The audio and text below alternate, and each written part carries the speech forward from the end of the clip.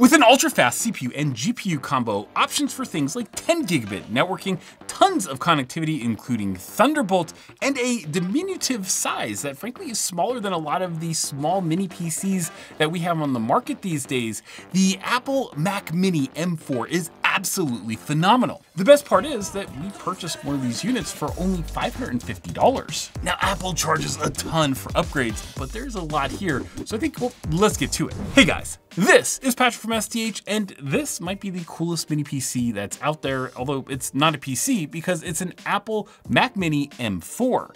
And there are various options that we've seen and tested, and I have to say that this thing is absolutely awesome for a large set of users. Now, it's not perfect, and I think that there are a lot of folks that are going to be much better served by a traditional mini PC from, a lot of the vendors that are out there, because AMD and Intel actually have some pretty cool designs.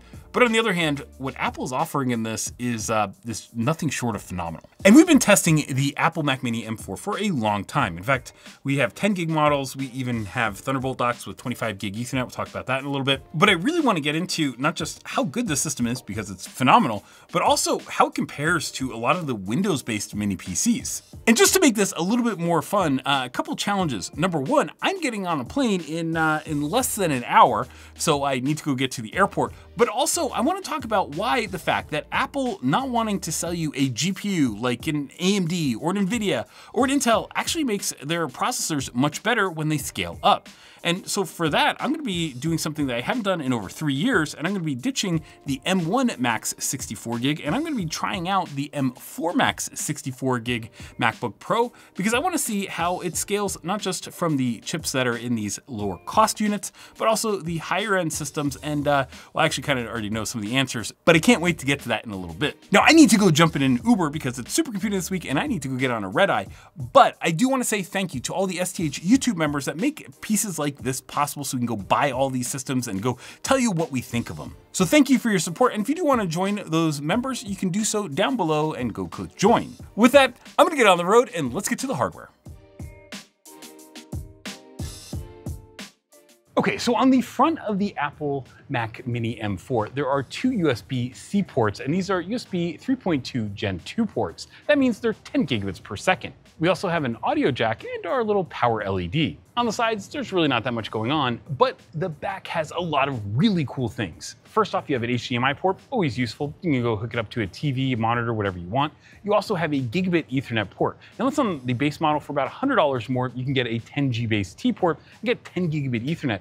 There are a lot of mini PCs that don't even offer that as an option, but you can get it on here. Another important thing is that there's an AC power input because, well, the power adapter is built into this, so you don't have a power adapter sitting around on a wall or sitting around randomly on a desk somewhere. Instead, it's built in, which most mini PCs that are this size, frankly, they just don't have that. And there's one more really cool feature back here. There are 3 Thunderbolt ports. Now, on the base model M4, those are only Thunderbolt 4 ports, but if you were to get the M4 Pro, those become 120 gigabit Thunderbolt 5 ports. I mean, that is absolutely crazy connectivity. And by the way, if you do buy the base model M4 and you want faster networking, you can always use a Thunderbolt adapter, either a 10 gigabit adapter or this one that we're just going to show you, which is a super cool 25 gigabit Thunderbolt adapter that I ordered on Kickstarter a little while ago. And at this point, I just want to point out a couple things. Like, first off, unlike most mini PCs on the Windows side, you don't have USB Type A, you don't have USB 2, you don't have a USB 3 Type A port or anything like that.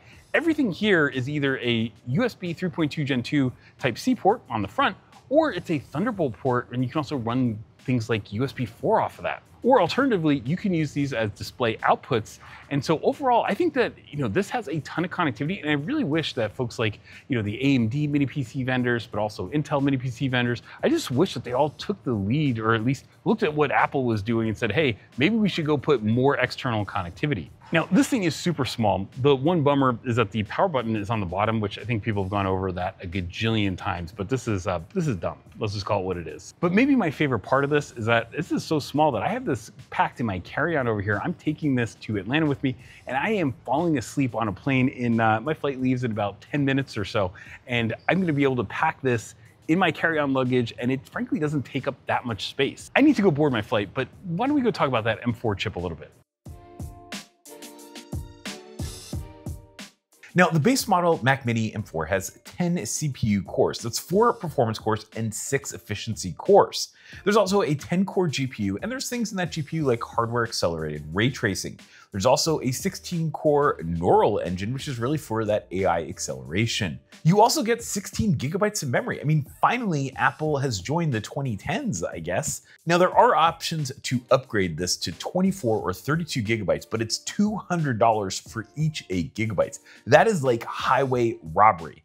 This is something like 8 times as much as we've been seeing or spending on memory, which is absolutely crazy town. At least you're starting with about $400 of memory, I guess with 16 gigabytes, without having to upgrade, but those upgrades are eye-watering. Now, in the base $550 to $600 model, you're only gonna get about 256 gigabytes of SSD storage. And at first, I thought this wasn't great since we do a lot of 4K video production and 256 gigs is really not that much.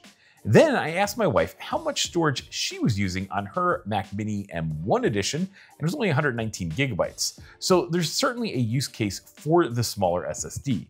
Now, of course, you can upgrade to 512 gigabytes for $200 or 1 terabyte for $400 more, but for some context, that's at least 4 times what you would pay to upgrade on another system like a Windows system if you're just go and add a 1 terabyte SSD. Now, the 10 G-Base-T option is great at $100. This allows you to add storage via NAS, something like the TerraMaster F8 SSD NAS that we reviewed. We also showed recently some B-roll with the Blackmagic Cloud Pod where you can go and put USB disks onto a 10 gig network. And so that's a very low cost way to go add 10 G-Base-T. We also now have much cheaper 10 G-Base-T switches like the MikroTik CRS304 that we just reviewed and pairs really well with a Mac Mini 10 gig like this. To me, this is by far one of the best value upgrades in the entire configurator, and one that I wish Windows Mini PC vendors just simply did more often instead of just doing 2.5 gig Ethernet. Now, if you more than double the cost, you can get a M4 Pro chip in the Mac Mini, and that has a 12-core CPU, but you get 8 P cores and 4 E cores. So that's a lot more performance because you're doubling the P core count. There's also a 16-core GPU, and there's an option to spend even more money and go up to a 14-core CPU and a 20-core GPU. Going to the M4 Pro also more than doubles the memory bandwidth, but of course it's also $1399 for the basic model. One big difference between how Apple markets its chips versus how Intel and AMD market its mini PC chips is that Apple just says, hey, we're gonna give you more cores, more GPU cores, more memory bandwidth as you move up the stack.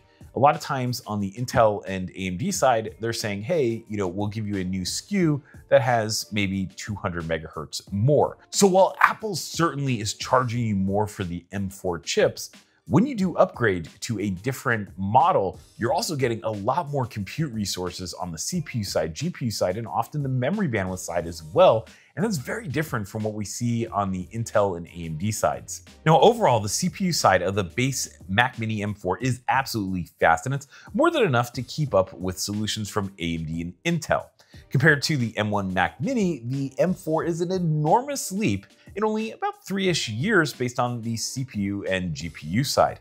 Apple is really focused on the single thread performance, which helps a lot with the responsiveness of a system. From the GPU perspective, Apple is also very close, but with a twist. It's probably closer to something like the Beelink SER9, a $1,000 system, albeit with 32 gigs and 1 terabyte. So, really with similar capacity, the Apple would actually cost more. But still, Apple is pretty much in the ballpark of what these Windows PCs offer in terms of performance. Now, one of Apple's strong suits is frankly its media engines. Supporting things like ProRes is something that most people just won't care about. We don't even shoot ProRes or RAW for most of our videos just because it uses so much storage. Still, Apple has accelerators for this. So if you do have to edit ProRes video, well, you have accelerators built into even these Mac Minis to be able to edit that quickly. We actually took a bunch of project files that we used to do a pretty big project on STH, and just checking Adobe Lightroom, Photoshop, and also Adobe Premiere Pro, and seeing what it would take to go and push all of those assets, to really render all of those assets. The sub $600 Mac Mini did very well, actually besting a $1,000 mini PC. One caveat here is that, of course, once you upgrade the storage, the two systems would be about the same price. There are a few performance caveats though. If you're running a lot of creative applications for video or photos, they tend to work very well on Apple Silicon. We've seen Blackmagic DaVinci Resolve fail with some new features on AMD and Intel CPUs that work really well on Apple Silicon. And that's something that we feel like we see a lot on the Adobe side on the Apple Silicon. Again, Adobe really has the real numbers, but we also use the Xeon W and Threadripper Pro workstations with fancy server ECC memory. And I think my M1 Max notebook, it at least feels like the Apple version of Adobe Premiere Pro probably errors out less. So at least on the base model Mac Mini, it feels like Apple is very competitive. Power consumption is super low. We're in that same 4 to 5-ish watt range at idle, and under load, we're getting in the 40 to 45 watt range, depending on the workload, but I think you're supposed to be able to go up to like 65 watts. That's absolutely great. Many of the AMD Ryzen and Intel Core systems at this performance level are hitting somewhere in that 60 to 100 watts, some of them even over 100 watts. Now, based on this and the fact that I traveled 155,000 miles last year, I thought like, well, what if we made the Mac Mini into something that's portable? So I tried putting it into a plane seat, both using the in-plane power, but then also having my little monitor, keyboard, all that kind of stuff. And I'll tell you, my seatmates 100% did not have that. So instead, what I thought was, well, what if I instead tried the M4 Max MacBook Pro? And really my question was, if I upgraded from the 64 gig M1 Max MacBook Pro to the M4 Max, would there be a difference similar to what we saw on the mini PC side, really in that Mac Mini form factor? From a connectivity standpoint, this has almost the exact same ports, except that we get things like Thunderbolt 5. Now, we don't even get Wi-Fi 7. Again, I think that the Mac Mini M4 Max should get Wi-Fi 7 because it's 2024. Now, performance-wise, between these two, a lot of applications are running at like 2x the speed on the M4 Max versus what they did on the M1 Max. And that's a huge deal. Let me give you one example. Recently, I was doing the AMD EPYC 9005 Turin video that I had to go and we learned a little bit of information just before the launch of that 192 core part.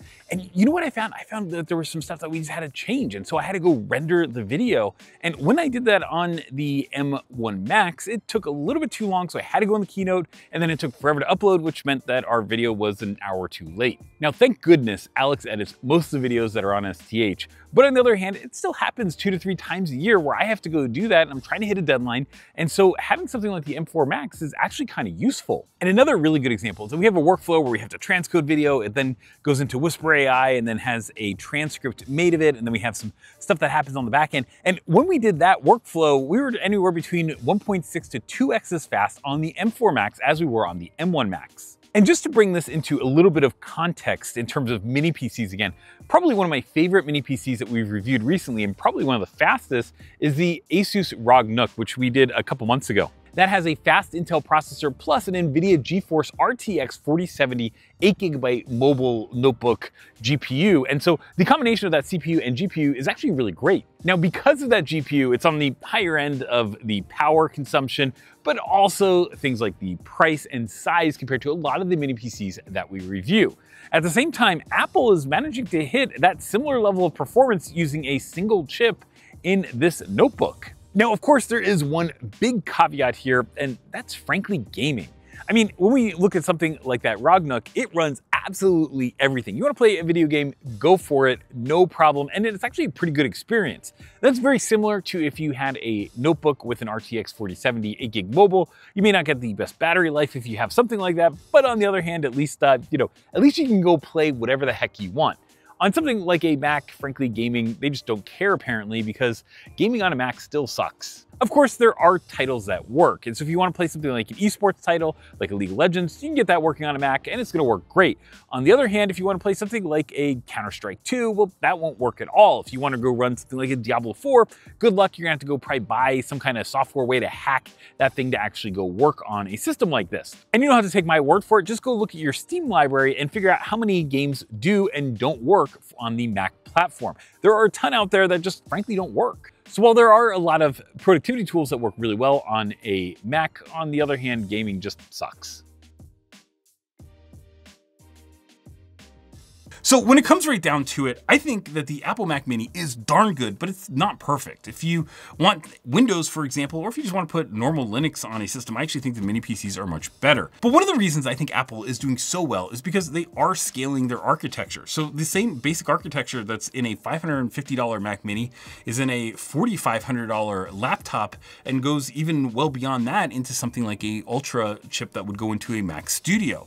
So I think that the theory that Apple is definitely doing better without Intel, or at least that idea of having a discrete CPU and GPU when they had their Intel platforms, I think is totally something that is, valid, right? And a lot of people talk about, the need for ARM, but really what Apple's getting out of that is the ability to do that tight coupling and get a really good product. Intel and AMD really need to figure this out. And with NVIDIA threatening to launch its own chips, I think that this is something that, frankly, Intel and AMD need to figure out sooner rather than later. But of course, I'd love to hear what you guys think, so definitely put that down in the comments. This has been a crazy video to go produce. Hopefully you guys enjoy this, and if you do want to see our supercomputing coverage, you can go check that out on the main site. And always with these videos, if you did like it, well, share it with your friends and colleagues, but also give it a like, click subscribe, and turn on those notifications so you can see whenever we come out with great new videos. As always, thanks for watching and have an awesome day.